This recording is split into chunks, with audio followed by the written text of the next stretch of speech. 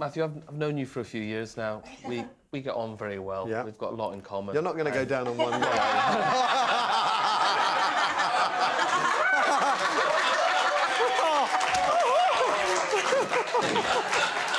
Matthew, can you think of a single reason why you and I shouldn't get married? Have you got something to tell us, Matthew?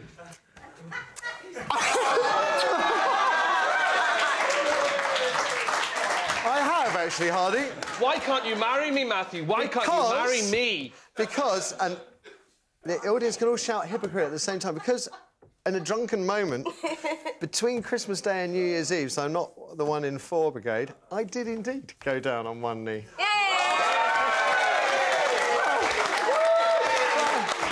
Amelia, if she's watching.